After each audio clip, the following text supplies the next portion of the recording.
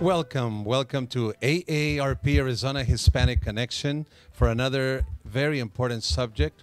This is David Parram, your host. If you do Facebook, I ask you to find us at AARP Arizona Hispanic Connection and share the, first follow us and then share the show with family and friends. This is very important to us. We have an extremely important topic today. Is Latinos, cancer survivors and fighters. Latinos, cancer survivors and fighters. Very important topic, touching, I guess, serious. It's got a lot of elements to it, and we have three important and very special guests today. I'm going to introduce them right now. I'm going to try to use my notes and my memory, but first of all, I want to welcome to my left, I believe you are Marina Sandoval. Yes. All right. And you are the Community Development Manager for the American Cancer Society. That's correct. Okay, so remember to kind of keep the mic close, and even as you move, kind of, if you can kind of rotate, because so I really want the voice to be captured by, your voice to be captured by the mics. All right, then we also have Vanessa Ramirez. That's me. That's Vanessa right here. And Vanessa is a cancer survivor, and she's also a volunteer for the American Cancer Society. She's also involved with the Cancer Action Network for the American Cancer Society at the national level. Welcome. Thank to our you. show. I didn't say welcome, did I? But welcome, Marina. Yeah, thank you. I appreciate it. And then Monica Miller. Monica Miller is a registered nurse. She's a breast cancer survivor. She's board of the, we call it NAN, the National Association of Hispanic Nurses Phoenix Chapter. Yes, hey. Got it. She's also a board member of the Latinos Strong Foundation and part of the Latinos Contra el Cáncer 2018 Portrait of Hope for American Cancer Society. Monica, welcome. Thank you. We're so excited to be here, David. All right. We have a very important topic today, and I'm going to try to stay away from you because I know that you know the subject, the topic, and we want to really convey a lot of things today. I'm going to start with a question, and I know this probably was not in the script, but especially both of you are cancer survivors, correct? Correct, yes. Let me ask just a very general question. What comes to mind when you hear the word cancer? If we can start with you. Well, I was diagnosed at a young age of 23, and I think where I was in my life plays an important role of what I think about cancer. Mm-hmm. It wasn't ever a word that we talked about in our family because we were lucky enough to not ever have anybody be diagnosed with cancer. So for me, what I think about when I hear the word cancer at that age was hair loss. Okay. I mean, that sounds so vain, but that was the first thing I thought. I'm going to lose my hair. Okay. I didn't even think about the survival. It was the physical component that came with it. Wow. But now, I mean, obviously it's a little bit different because I've educated myself. And we will ask you a little bit later on to share your story, but I'm sure that it basically covers your family. Everything in your life changes. How about you, Monica? The word cancer, how do you hear it? I mean, I'm sure that having gone through it, it's, you know, it's loaded.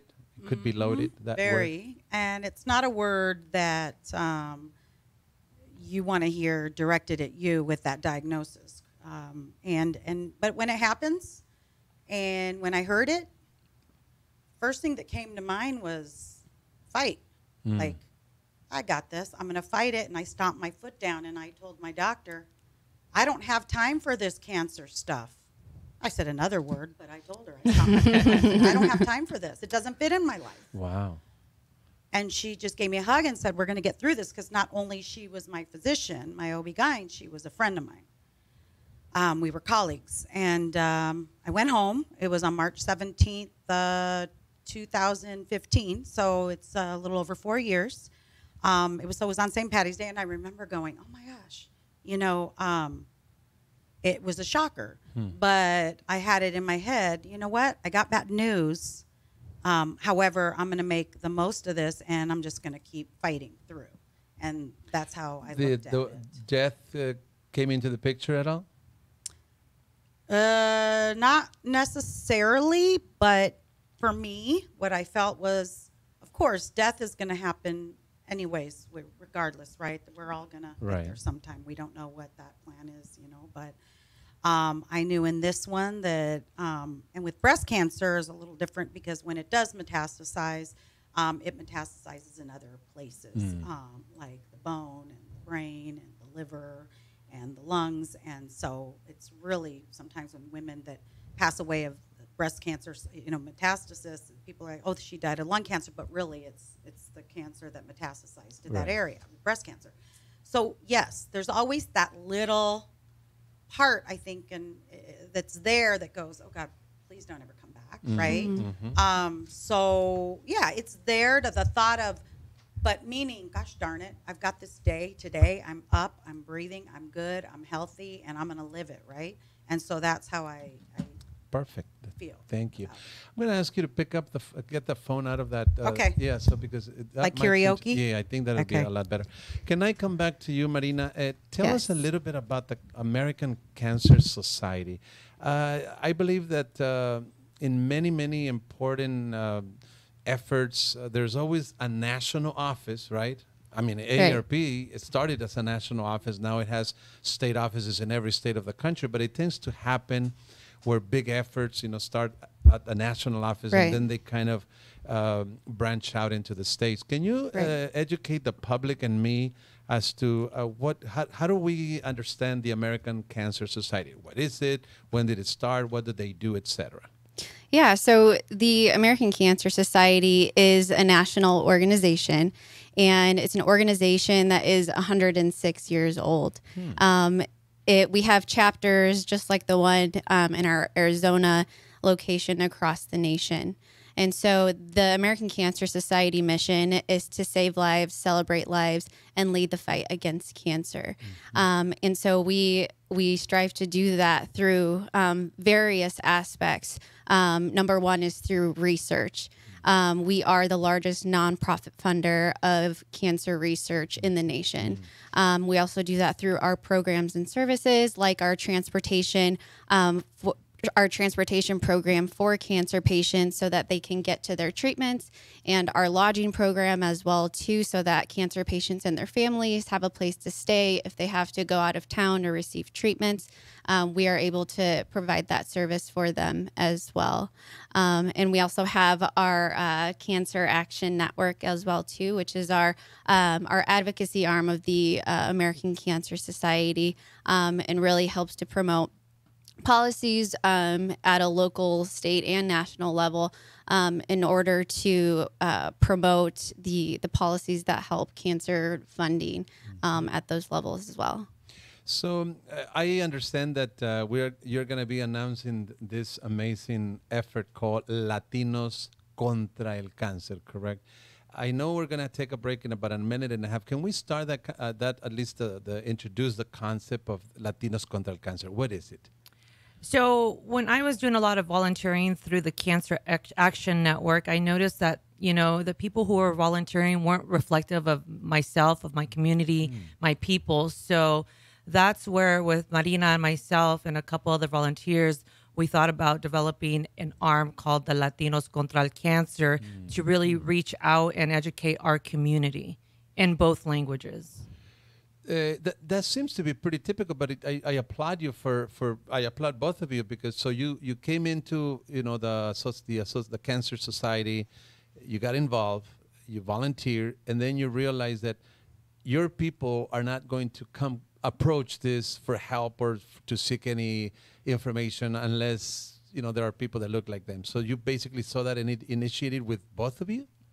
Well, absolutely. As a cancer survivor myself and being diagnosed at a young age, it was hard to connect to anybody who had ever had a cancer history in my family or within my network. So I had that void while I was going through my own battle. And we are going to pick up this very topic on the second. But Monica, are you excited about this effort? I mean, what is that going to do to the community?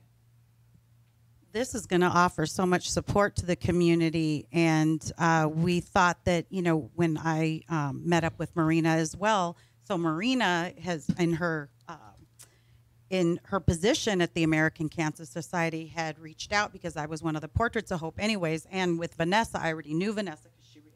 It's all this octopus of arms everywhere that touch and that especially when you're active in the community, you tend to exactly kind of gravitate to one another. She had ideas and she shared them, and that's how and so she talked with all of us, and then we started off with a group of 4 of us at a table.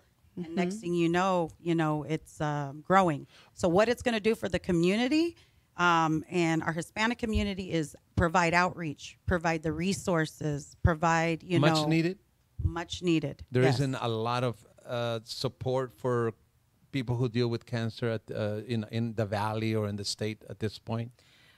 Just to kind of touch on that is we want to take it a step before that. Let's talk about preventative care. What is it that we can do to educate our community so that they're not having to get the resources for cancer? Perfect. Let's take a break right here. Stay with us. This is AARP, Arizona Hispanic Connection. The topic today, Latinos, cancer survivors and fighters. We'll be right back.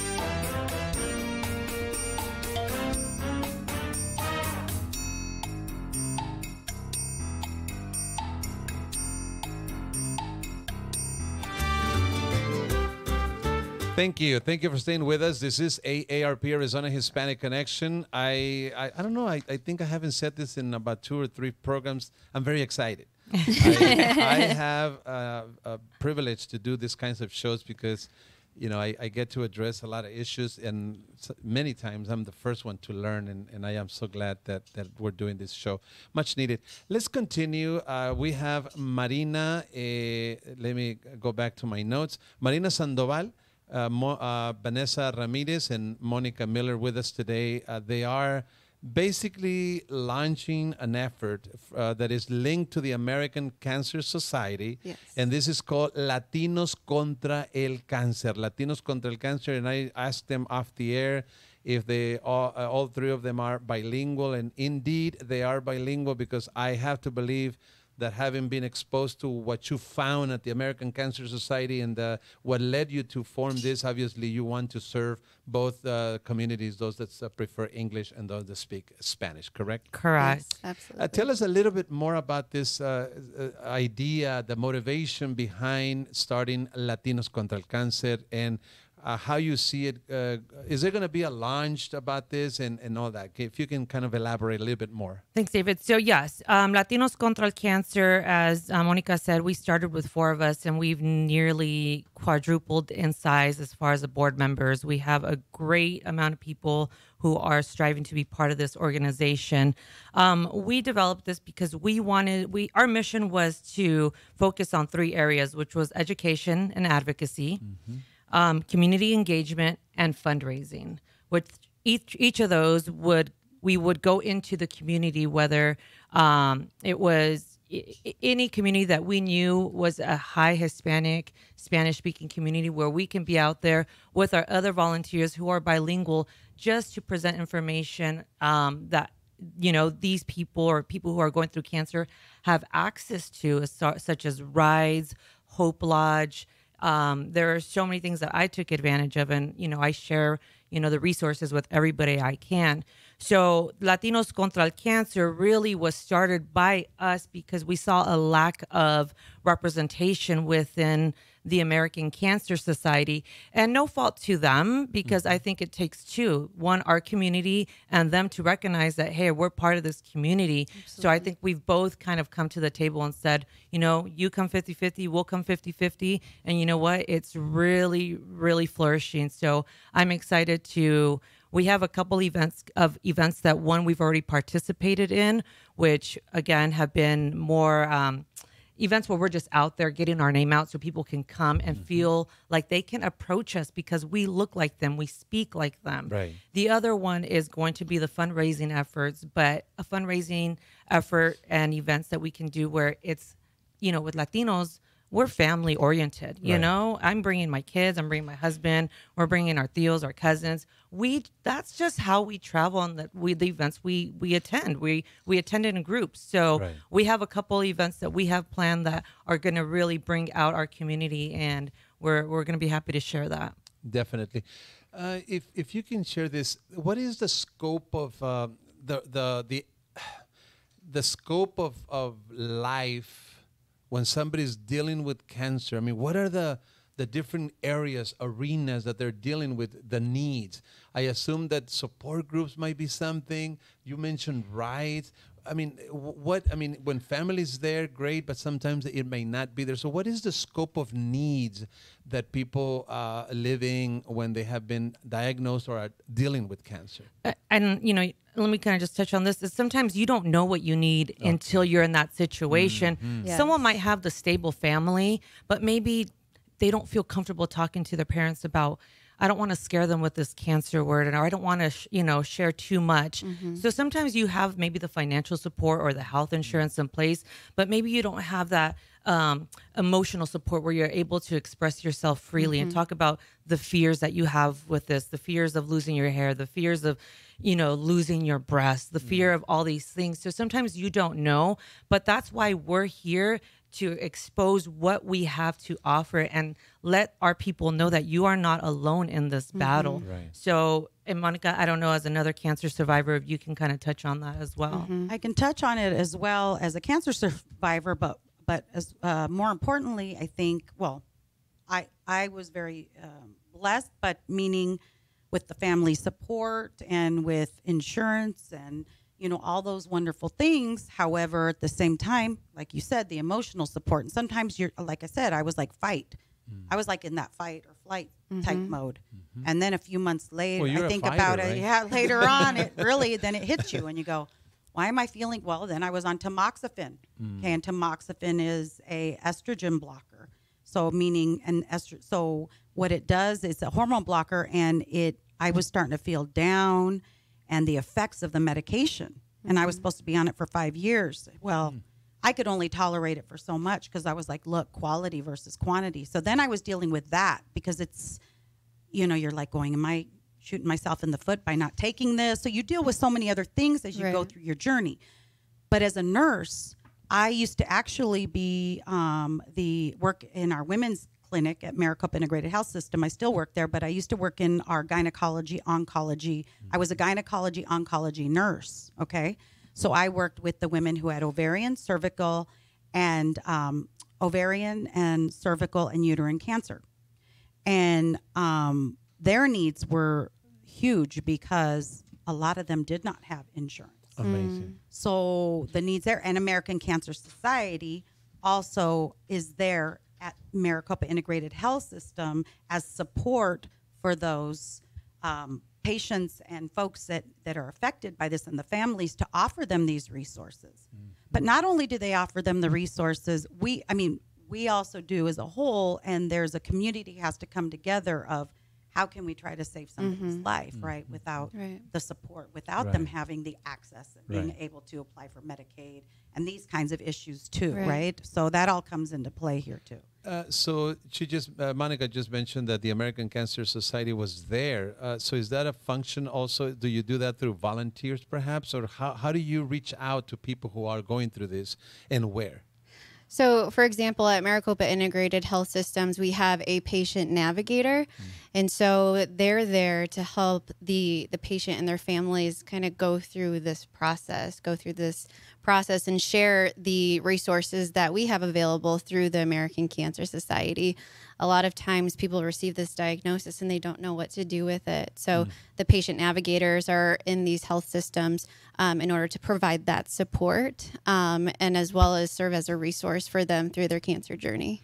The support, does that consist of making sure that the insurance piece of it is taken care of, and then maybe family support? What does that support consist of other than the insurance piece of it?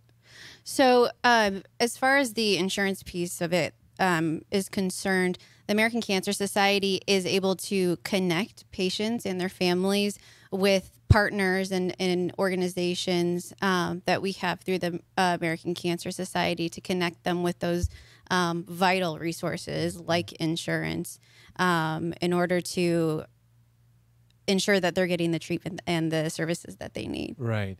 Now, go ahead. Okay, so on that note, so they are at MIHS, Maricopa Integrated Health System. We are soon going to be Valley Wise Health. We are changing here probably in another month to that new name, but we are still the same. We are the public safety net of Maricopa County, okay? So that's why, like, American Cancer Society is there, and they're so vital in who we serve, because we serve a lot of the folks that are underserved. So we offer a sliding fee payment. So if you're not, you cannot apply. If you cannot get into access, we have sliding fee system. And there's other places that offer that as well. But that we are the public safety net, so we do have that. And like I said, they are also a support to what we offer, and it's a great relationship. Let me just come back to you, Marina.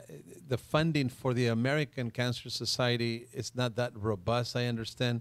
Do people donate to the American Cancer Society? I mean, what are the funding sources typically, and how are the fundings doing? Yeah, so the main source of funding for the American Cancer Society is donations from the public.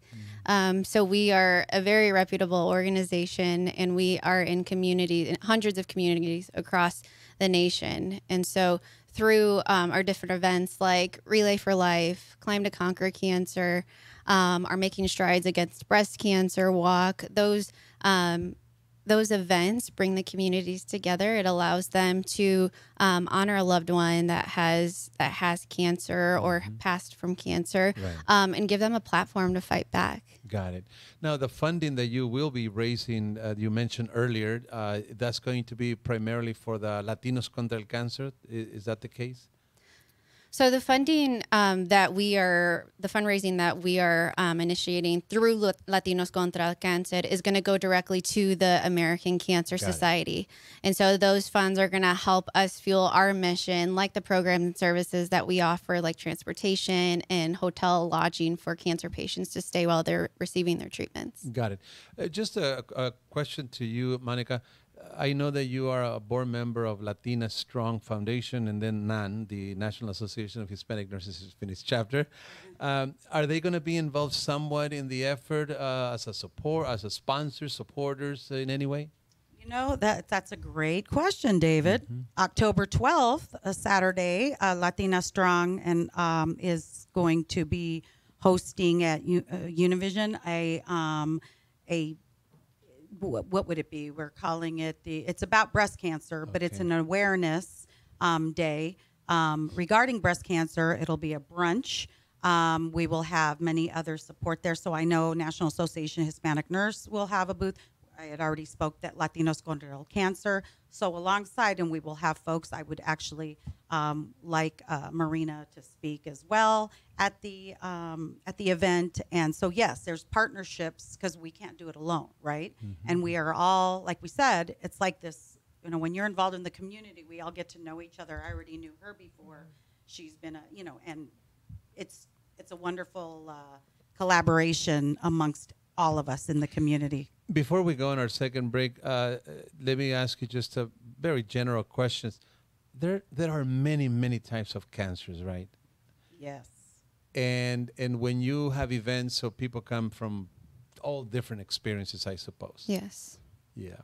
Uh, so at this point, this is still going to launch. It's not like you did it already, and you've been volunteering for the American Cancer Society already, so you kind of know what it is. Have you done any volunteering before, or this is your first engagement? The volunteering with the American Cancer Society that I've done was outreach on behalf of last year for the Making Strides Against Breast Cancer walk. I was chosen as one of the Portraits of Hope.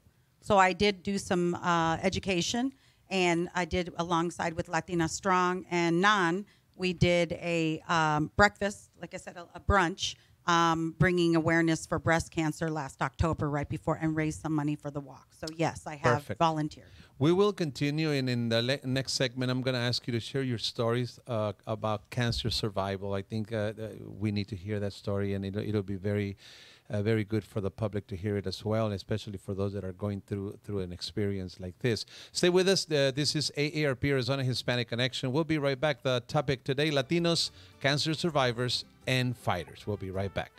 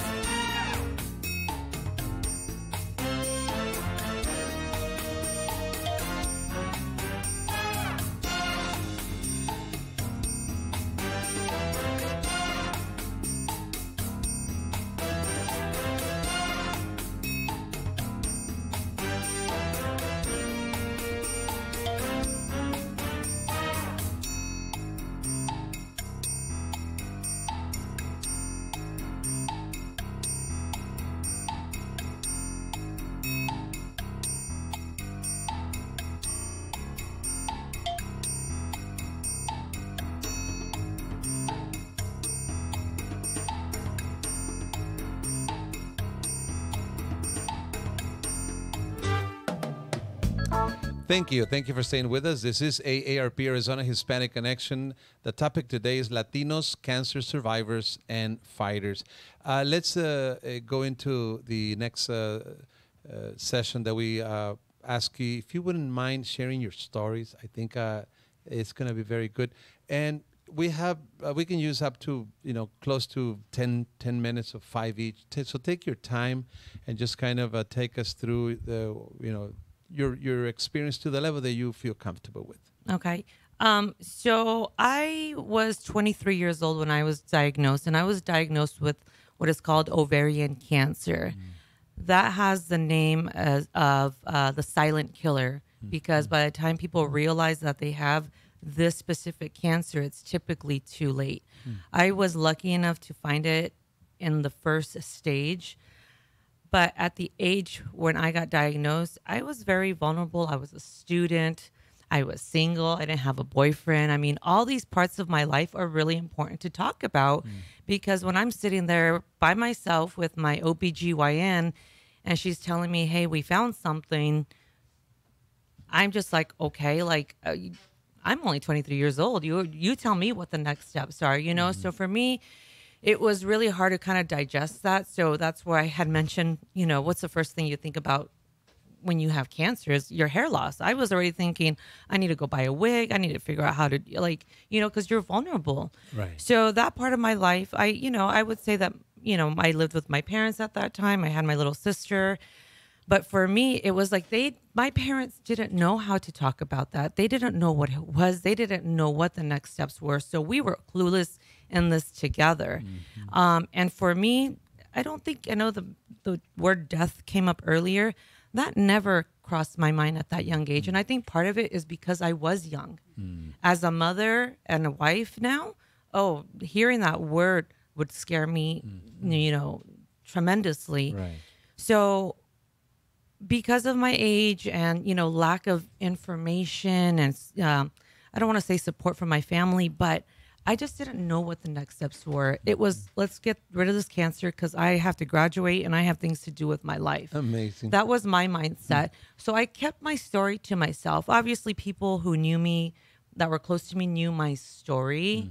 I'm pretty sure I was like that girl with cancer. You know, that's just like the label that I'm pretty sure that I had during that time period because I was that girl with cancer. But, you know, since then, I've lost family members. I've lost dear friends that were young. And I realized, like, I cannot stay quiet anymore. I need to share my story because if there's anything that I can share about my struggles, whether it was my financial struggles, my emotional, my support, whatever it was during that time period, if somebody could hear it and resonate with it and it can help them be prepared, then I'm going to do that. Right. So that's when I started getting involved through another counterpart, through the American Cancer Society. So at that point, that's when I started advocating and talking about my story. And it goes even further is, you know, I'm Latina, I speak Spanish, I have tíos, I have tías. You know, the word cáncer was, that wasn't a word we talked about. It was never a word we discussed. So for me, now I've decided to share my story and be vocal about it wherever I can be and hope that it inspires somebody. So, you know, hopefully that title of The Girl with Cancer has now changed to, you know, Vanessa, the advocate, you know, against cancer. Great. So The issue of money, expenses, insurance, how was that handled? You were still under your parents, you said, right? you know what? Things work out in a real mysterious way. You know, that's what I've learned from this whole experience. I actually was let go from my job. I was like a receptionist at a law firm that they were down. Actually, I think they were completely splitting. So I was the first one to be let go. But one of the gals there, who I was very close to, she knew everything that was going on with me. And they kept me on their health insurance. Amazing. They kept me on their health insurance. I didn't pay. You know, like I'm saying, I'm lucky. I'm lucky in the sense that I didn't go into financial debt. I'm lucky that I had the financial support. I had the emotional support. I had so many good things going on in my life that I couldn't have, you know, focused on this negative part. But it's something that needs to be highlighted because it's not always that pretty. How was the process of your dealing with medically, and then how long? So with my cancer, with ovarian cancer, I actually had to go through surgery. And this is where the vulnerability and the age factor come in, is that they wanted to remove both of my ovaries. And at that age, I mean, I didn't have a kid. I didn't have a relationship. I had nothing other than focusing on finishing my education.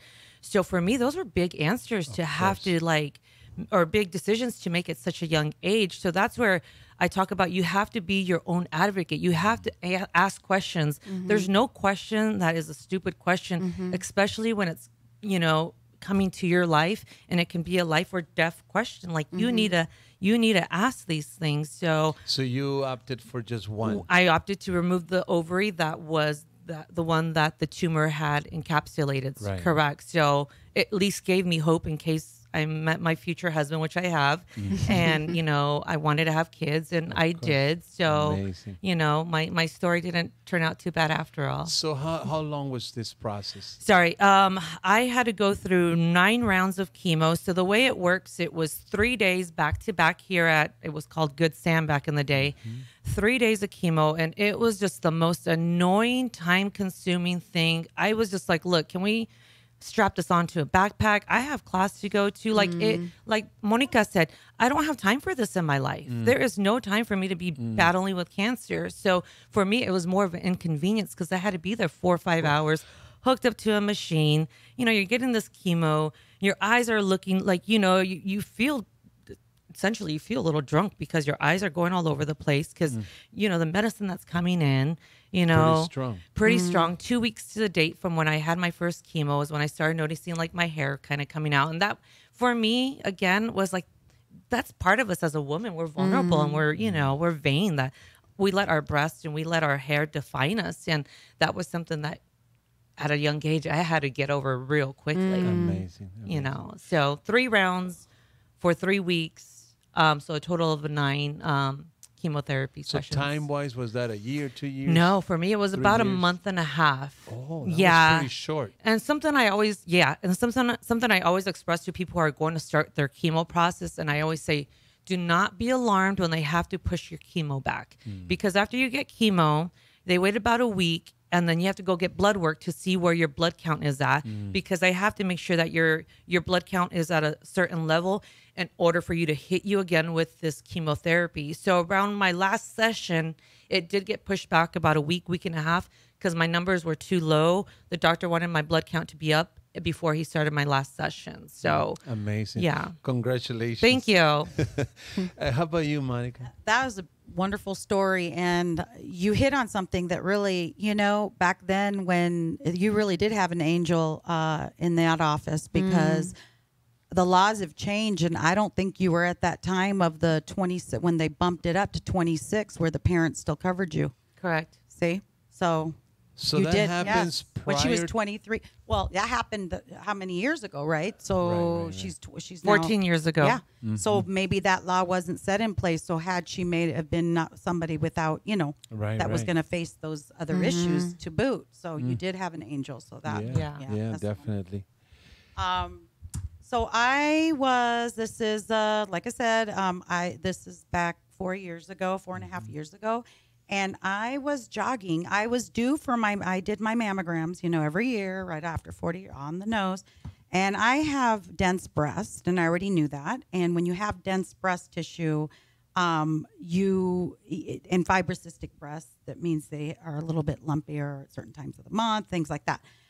You need to really, it's real important to be checking your breasts and being aware of what changes are within your body, right? And I was due for my regular mammogram that next week.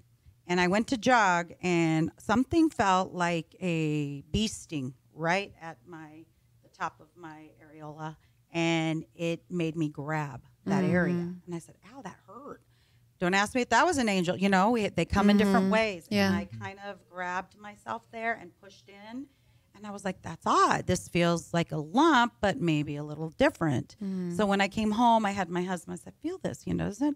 So I called my doctor, who was my OB-GYN, and we worked together because I was working at the women's clinic at the time at Maricopa. And I called her and I said, will you order me I understood what I needed, a diagnostic, Right. which is a mammogram that also is a ultrasound along with it. And actually, with dense breast tissue, that should be your standard of care, and women need to be educated to kind of fight for that and bring that up, because so my doctor ordered me the diagnostic, which then they did the ultrasound on me. Because the mammogram, honestly, when they put them up back to back, the mammogram versus the last year's mammogram, they look the exact same. My cancer was hiding behind that dense breast tissue. Had I have not found that and Wow. asked her to order the ultrasound, I would have. They would have said it's negative because it was hiding by. And mine was even a 3D mammogram. Okay, the logic. So, long story short, very important. I felt it. I didn't let up on it. She ordered that for me, and thank God it was found stage 1 invasive ductal carcinoma. So it came out of the duct. I ended up having to have all 3 surgeons that I went to before I chose one discuss it with. All said that I could have a lumpectomy with lymph node dissection. Check the lymph node; it was negative there, and internal radiation to the breast.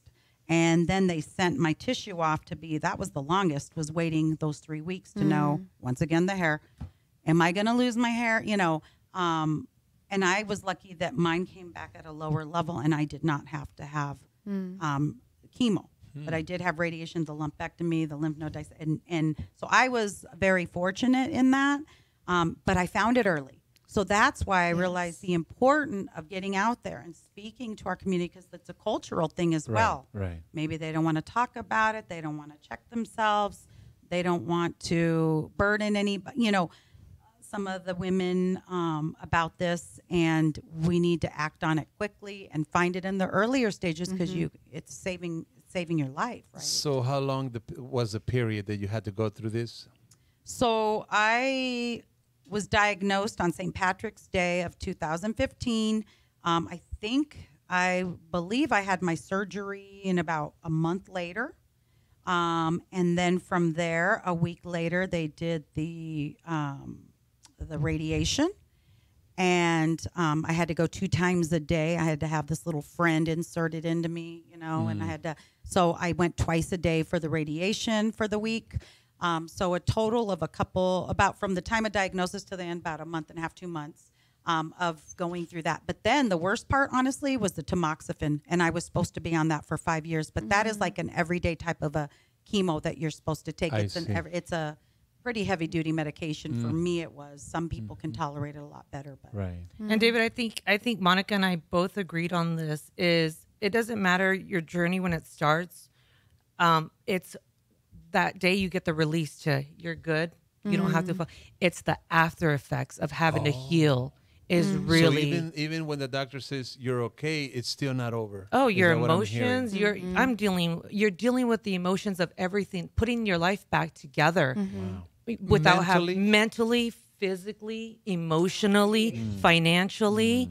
Putting your life back together after that, because you're not seeing the doctor to see how you're doing. You're not seeing the nurses who, hi, you look great today. You're not having that interaction that you've been used to. So it's the after that's really also part of that battle. Let's take our last break. Stay with us. This is AARP Arizona Hispanic Connection. The topic today, Latinos, cancer survivors, and fighters. We'll be right back.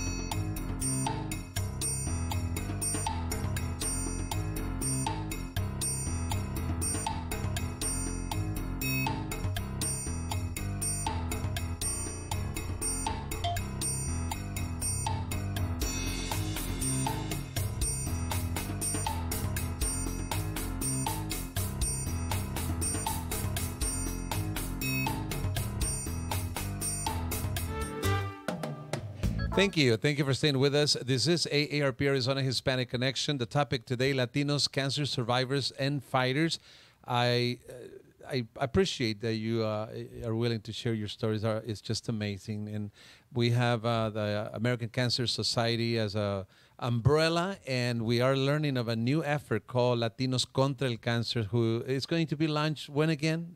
Are we talking about days or months? Well, Latinos Contra el Cáncer has already officially been launched, but we're kind of keeping under the wraps a big event that we're going to be announcing. What's today, Thursday? Oh my gosh. Tomorrow. Sorry. We're going to be announcing tomorrow.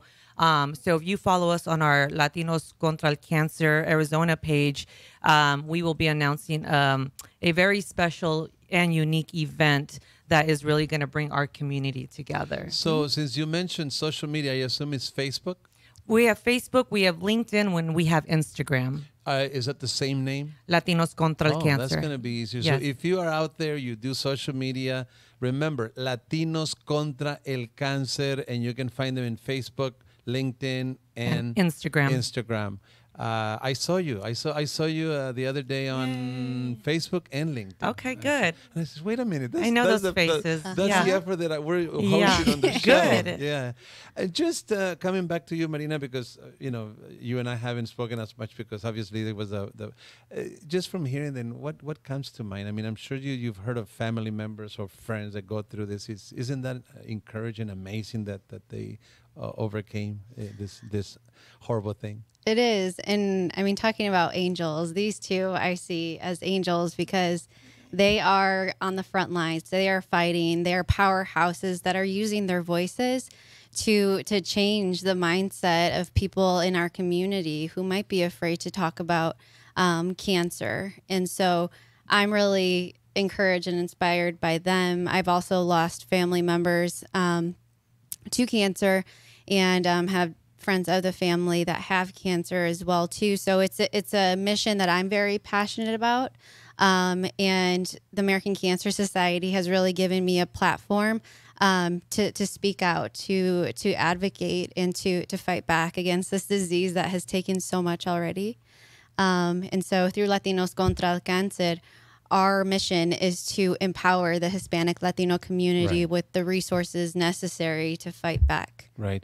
I would just say that if there's anybody out there who's already involved in some kind of, even if it's informal organization or coalition that is offering support for cancer survivors, to tap into you, right? To come in and kind of join forces. So I think it's, as they say in Spanish, la unidad hace la fuerza, right? Absolutely. So I definitely would like to. And we'll see when we can do this show in Spanish as well. I think it would be at a certain time that we feel convenient, especially once you launch some of the efforts. We only have about 8 minutes. So I did hear that in your sharing that it's not only when somebody has been diagnosed and is going through this experience, but there is the element of prevention. What are those elements of prevention that you will be speaking about as you do your community outreach? Well, one of the things that with, again, the Latino Hispanic community is there's a lot of things that are taboo. You don't talk about maybe the problems that you're having at home. You don't talk about certain things. I would say you could even say the word breast or talk about your private parts, because that was very taboo. So I commend you having 3 women and being comfortable talking about all our different body parts, because I think that's the first step is let's just take the stigma off of these words that we have been, I don't want to say shamed, but it's something that we haven't been comfortable about.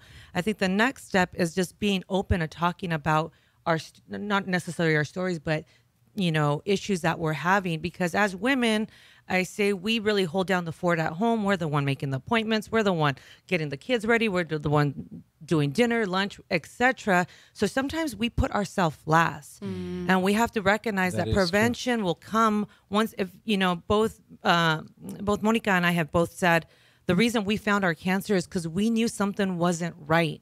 We couldn't tell you what it was. It just wasn't right. So we encourage people. That's the first step. Recognize your body. You know what's normal and what's not normal for you.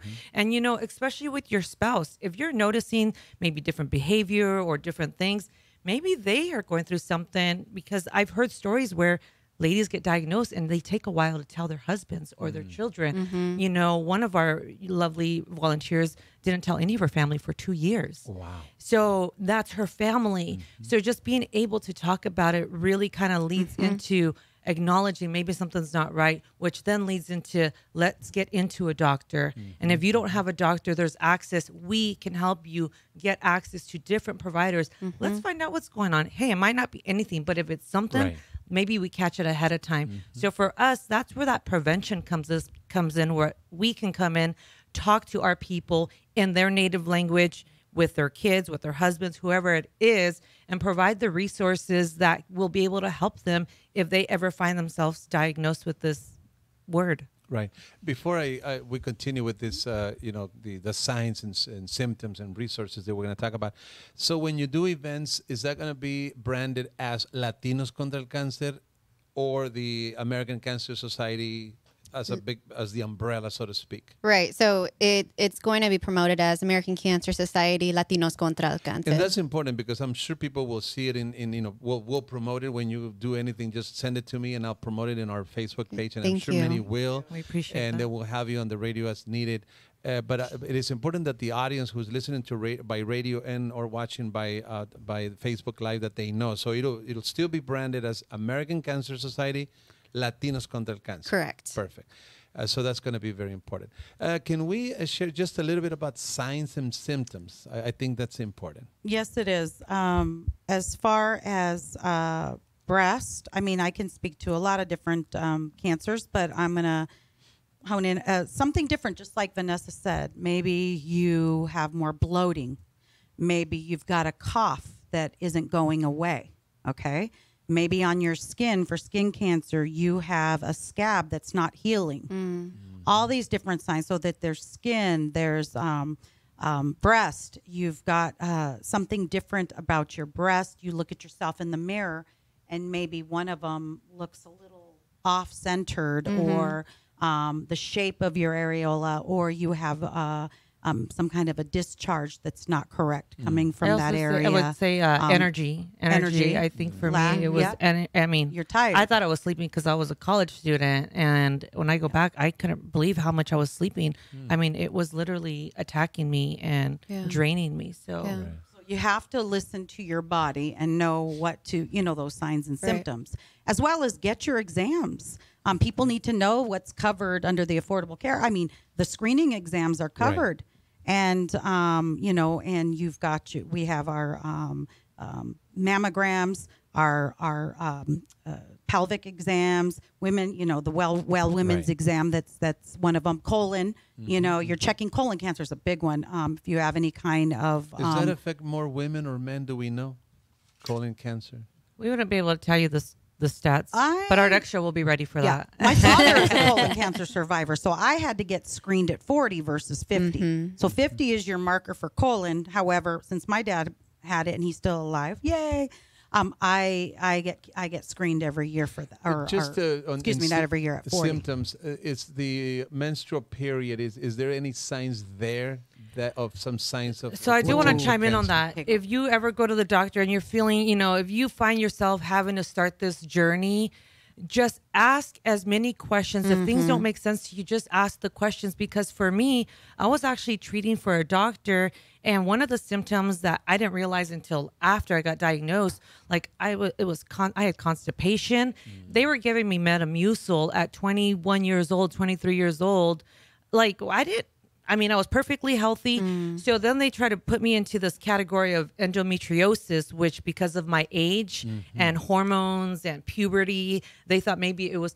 And I kept on saying, no, this is what I'm feeling. And it wasn't until they finally eliminated all those no's that we got to my answer. And I wouldn't have been able to get there without asking these questions. Right. Do you consider that you were very proactive in pursuing those? Absolutely. You have to be proactive. You have to be. You absolutely, you are your best advocate. Right. Yes. And Marina, can you just share, we have a couple minutes at max, in terms of resources, what can people expect to get from the American Cancer Society and eventually through the Latinos Contra el Cáncer?